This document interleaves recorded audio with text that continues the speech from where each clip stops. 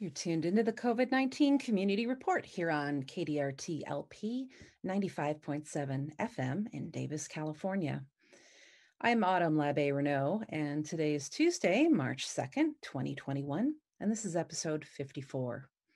We're sharing local news and resources, focusing on what's impacting Davis and nearby cities in Yolo County during the COVID-19 pandemic. This month, I've been focusing on the return to in-person instruction in the Davis Joint Unified School District.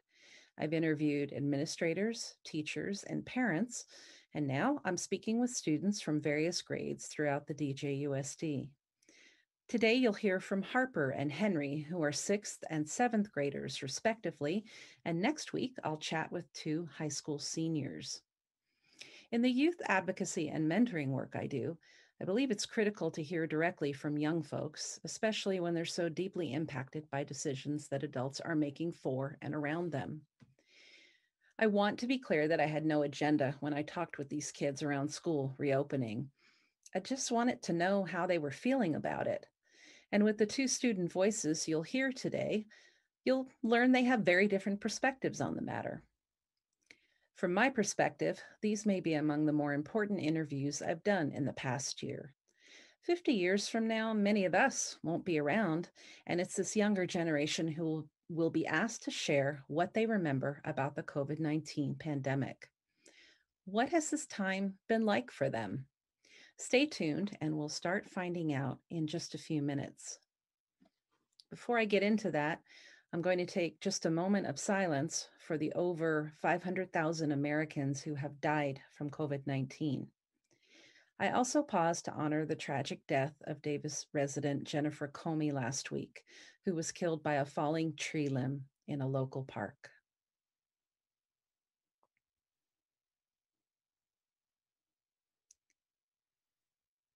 And in local news, last week, the state of California announced that Yolo County would move into the substantial or red tier in the state's blueprint for a safer economy after we'd met the red tier's metrics for 2 consecutive weeks. As a result, many local businesses and activities have been allowed to expand capacity or resume operations.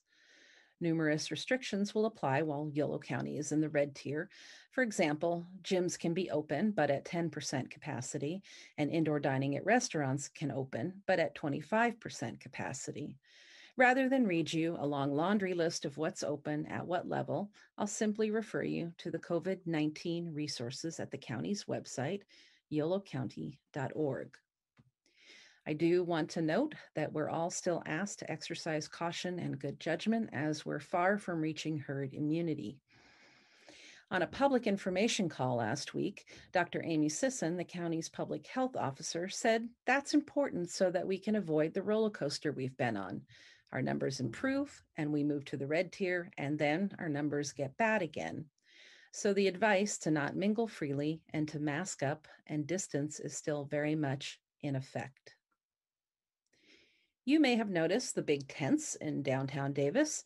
The city placed them there in partnership with the Davis Downtown Business Association last December to further support an initiative called Open Air Davis.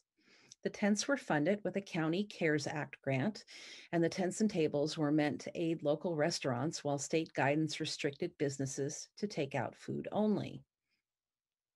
After the city became aware of a large gathering that took place recently at one of the downtown tent sites, contrary to COVID-19 safety protocols, changes were implemented.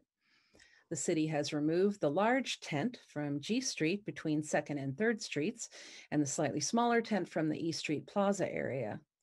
There is no general open container zone on G Street, and all tented areas will now be assigned as temporary use permit spaces where businesses are responsible for space management, cleanliness, and alcohol use. And you can visit cityofdavis.org for more info. In other news, Healthy Davis Together has made significant changes in the past week. The collaborative effort between UC Davis and the City of Davis provides free saliva-based asymptomatic COVID-19 testing to anyone who lives or works in Davis. In the weeks and months ahead, federally qualified healthcare centers, Communicare, will serve as a key conduit for getting vaccines to the county's hardest to reach populations, including the uninsured, undocumented, and low income residents. And yes, this is being funded by Healthy Davis Together. According to a recent report in the Davis Enterprise, Communicare serves as many as 1 out of every 7 county residents, providing primary, behavioral, dental, and prenatal care, regardless of insurance status or ability to pay. Now, Healthy Davis Together will provide staffing and administration for a Communicare vaccination clinic scheduled to open the week of March 8th in West Sacramento, which is home to some of the most culturally diverse and disadvantaged communities in Yolo County. Healthy Davis is also expanding its testing sites to include a location at Marguerite Montgomery Elementary in South Davis, and that joins 3 existing sites at the Mondavi Center at UC Davis, the Davis Senior Center, and the Veterans Memorial Center.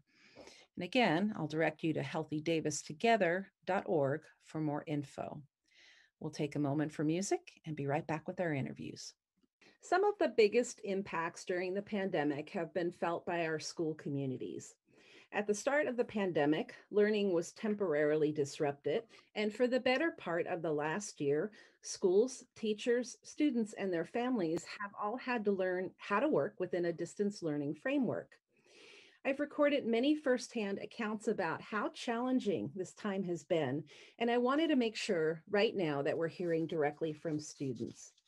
So joining me right now is Harper Pfeifer, who's a 6th grader at Birch Lane Elementary in Davis. Thanks for agreeing to talk with me today, Harper, and welcome. Of course. Thank you so much for having me.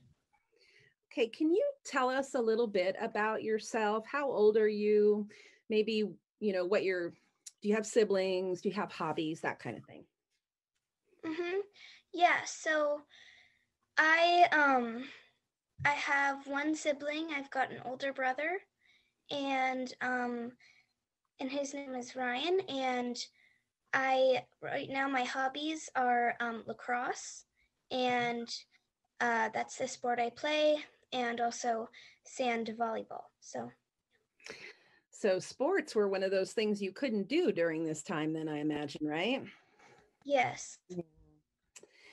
Okay, so in normal times when you get to go to your school campus, what do you like about Birch Lane?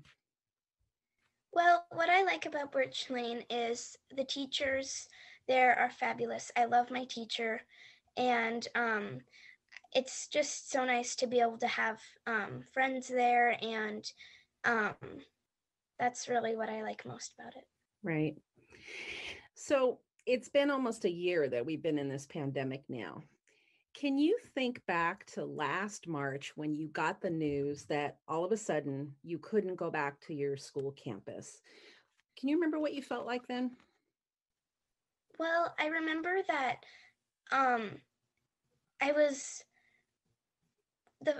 March 13th, I remember that we were excited, like, oh, yay, we've got time off of school. This is going to be so much fun. And that was the first time at school I'd ever gotten to do the marquee. And I was so excited to do it. And then when I finally got the news that we weren't going back, I kept asking my mom, do you think we're going to go back? Do you think we're going to go back? And she would just say, I don't think so. So then when I finally heard the news that we weren't going to go back and we were going to go into distance learning, it was kind of like, wait, what? Like, I didn't even really know what it was, or what we were going to do. So I was sort of confused, and I didn't really know what was going on. And that sounds about right. I think we all felt that confusion. Yeah. So let's talk about how you got used to doing school online. Before the pandemic, had you ever spent this much time on a computer before? No, never before. I'm not really like a screens person. I'd rather be reading a book. Yeah. And I had never spent this much time on a computer before. I had never looked at screens for so long before. And it was really hard adjusting to that instead of the in-person, like everything's just right there for you. And it's just really difficult trying to figure out everything on Canvas and the Google Classroom. Right. So confusing and just everything brand new. So many new things to learn when you're already, your job is literally learning every day, right? Yeah. All right. Harper, can you tell us right now what a typical school day is like for you?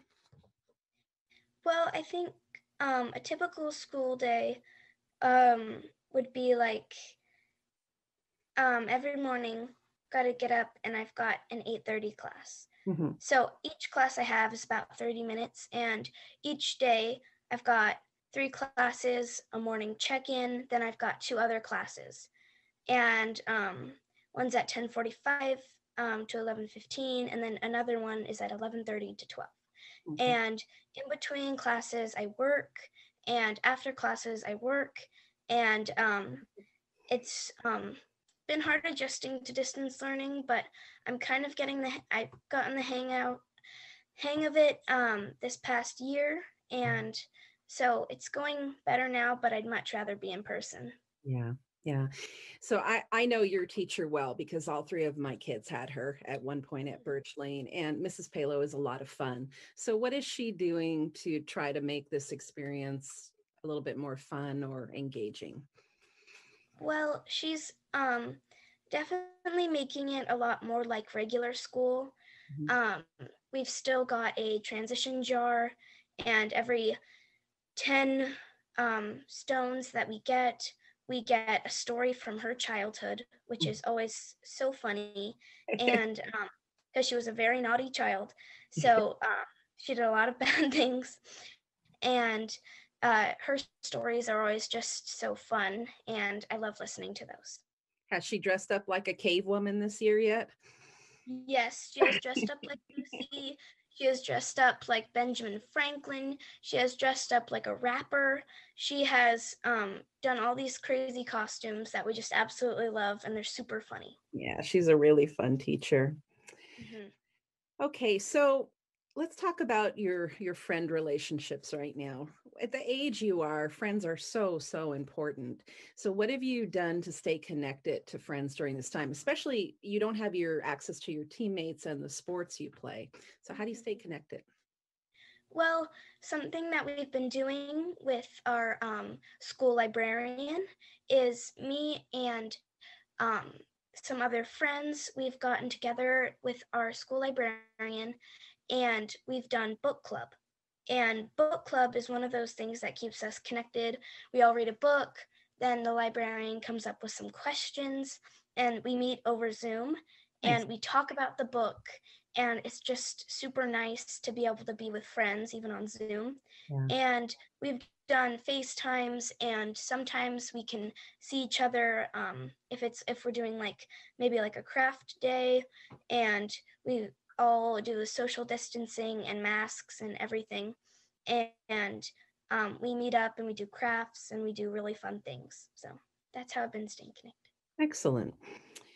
Okay, I have two more questions for you. Right now, all the grown-ups in your world are talking about how and when to go back to the classroom in person. What are your feelings about that? Would you like to go back this year? Would you like to start in the fall? Do you have an opinion about it? Well, I mean, like I know everyone I know, all my friends, we would love to go back to school just because we miss the in-person learning, we miss teachers, we miss everything. And but right now it's really just not safe to go back. Probably the best option would be going back in the fall, Mhm. and which is sad because I know that going back would just be awesome. And um, I think that it would be fun though if we could do something this year that we go and so in school we've got small groups, Mhm. so maybe small groups could go outside and do something. Mhm. Or do something at school so it feels like normal. But I just don't know if it just doesn't seem that it's safe to go back right now Yeah. full time or yeah. Yeah, I realize this is a very confusing time, and you're watching, your grown-ups be confused about it too. None of us have all the answers right now for sure. Okay, I'm going to ask you one last question, and it's maybe a challenging one, but I want you to think many, many years in the future. You're going to be much older than you are now. What would you hope you remember about this time? Well, that's a tough one, but I think I would really want to remember um, my friends and how we've stayed connected and how fun whenever I see them, how fun it is to see them. And um, I would want to remember all the fun things I've done with my brother over the pandemic and all the fun things I've done with my family. Um, and some small, tiny trips that we've taken to like Tahoe or just to the beach or something like that, which I would want to remember. And I'd want to remember kind of like looking back at it a few like years ahead. I think it would be like, oh my gosh, that was just such a crazy time. And then I just want to remember all the really good things. Nice. Your generation is going to have some real stories to tell out of this time. Yeah, we sure are. Okay. I want to thank you so much for joining me and sharing this conversation. You take care and the best of luck with the rest of your school year. Thank you so much.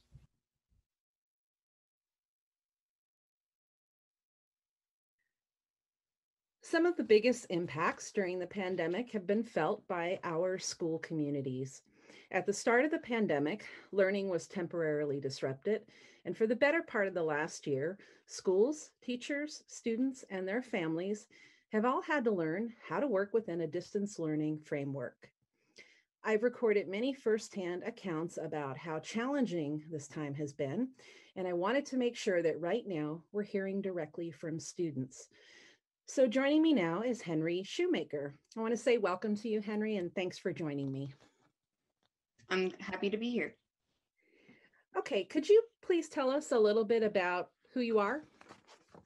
Okay, so I am currently 12 years old. I attend right now this school year. I am attending Holmes Junior High School as a 7th grader. This is my first year in middle school. And I really like sports and getting outside. Yeah. So I imagine that's been extra challenging during this time when it's hard to get together and play sports, right? Yeah, it's pretty hard. Okay, Henry, it's been almost a year that we've been in the pandemic. Can you think back to last March when the news first broke and all of a sudden we had to shut things down and you couldn't go back to school? Do you remember what it felt like to find out you couldn't go back to school for the foreseeable future? So it was about, I think it was announced on a Tuesday or Monday. And the weekend before that, my dad said it was possible that we would be shutting down because of COVID. And I'm like, it'll just be like a few weeks if it does. And it would just be like sort of like an extra spring break. I thought nothing of it at the start. And so then we go in and we shut schools down. I'm like, I was honestly a bit happy about it for the start because, I mean, just 3 weeks and then we'll get back to school. So just a nice break before summer. And then after a bit, we didn't come back. And then it just kept happening where we thought we were coming back, but then we didn't. So here we are now and we're still in it like 11 months later. Yeah, it's been a long year, hasn't it? Yeah. I think you had an especially challenging experience because when the pandemic hit, you were a sixth grader. And since then, you've had to start at a whole new school at Holmes virtually. Yeah. I think that's a big challenge. Starting a new school is hard enough. So, can you tell us what a typical school day is like for you right now? So I get up early-ish, early for most people. And then I start first meeting 8:45, go for an hour meeting, break, and then hour meeting. Now I'll have lunch. But it's really split and weird because of how they're doing it in distance learning. Quarters are divided, there's like different classes, and it's not at all like a normal school year. Yeah. And so right now I'm having 3 classes, and next quarter I'll have 4 classes. It's weirdly divided and just it's a bit interesting to think about. But I typically end about probably 2:30 to 3-ish when Yeah. I can. So it takes a bit of time. So that's a long day. How how is it sitting in front of a screen all day like that? I mean, I do that for my job too, but you're 12. You're not used to that, are you? I mean,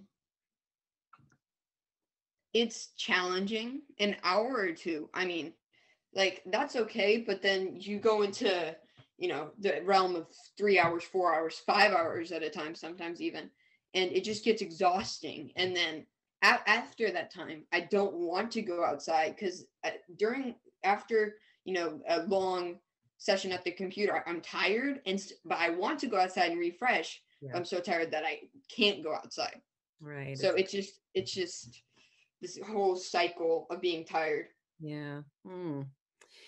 So usually when you start middle school, you kind of transition there with some of the friends you had in elementary, but you start to make new friends and develop a new peer group. What are your friend relationships like now, and how do you stay connected with your friends? To be honest here, I haven't really connected with anyone in this new school. I've just strengthened older bonds. Hmm. And it's kind of tough because a lot of those bonds are outside of school. And so I have like one or two friends that I wanted in my classes, and they're there, and I can interact with them. But some other really good friends I had aren't in my classes, and that's really tough because it's hard to make new interactions on distance learning. I Yeah. mean, if it was real school, then I probably wouldn't have trouble because I could make those connections, but it's a lot harder to make connections on a screen. Mm. Do you play sports or have hobbies that you've done during this time? Yeah, I play sports. I play a lot of different ones. I do archery. That's not competitive. I just do it on my own with me and my dad. Um, I do baseball. We've been doing this hybrid thing, masked on, pods, super safe, and I mean it's baseball, but it's not. Those two sports. Also, I've been wanting to pick up paintball, but I started wanting to like last year, right when, of course, the pandemic struck. I started like, oh, I want to play paintball. I'll play it after the pandemic. Nope. So. Yeah. So what do you do when you're not sitting in front of a screen for school? What kinds of things are you doing to keep yourself busy? Okay, so I have 2 cats and 1 dog, and they are great during this time, and I hope I'm great to them.